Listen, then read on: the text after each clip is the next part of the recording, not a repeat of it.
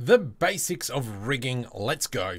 Here we've got a simple elongated cube with a few extra edge loops. Shift A, armature, tab to go into edit mode. Let's go GZ, bring that up there. E to extrude Z, there we go. Let's now go ahead and quickly rename these bones.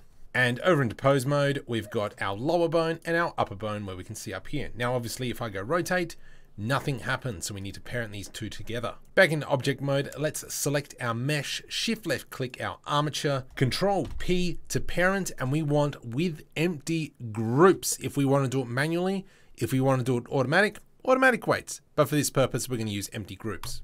So selecting our armature, still nothing has happened. However, if we go back into object mode, select our box, come over into the vertex groups, and we can see that we've got a lower and upper. So what I want to do now is assign the mesh to these bones. With the object selected, let's go tab into edit mode. I'm going to select these top faces and this one will be my upper, and we're going to hit assign. Let's now select our lower vertices and we know lower and assign. However, I've left this middle bit with nothing. So what I'm going to do is shift left click and let's select all those vertices, and I'm going to drop the weight to 50%, assign, and upper, assign.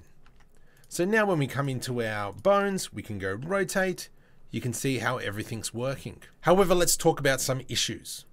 If we ever have this issue where the bone's moving a lot more than the mesh, what has happened is, let's go into object mode, select our object weight paint.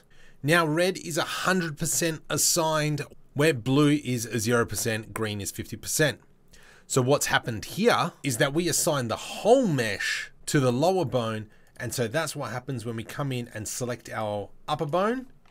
The mesh is actually only moving 50% because it is also assigned to this bone. Real short, simple tutorial. However, if that is all yuck, I highly recommend using AutoRigPro to rig all your characters. It makes life easier, super quick.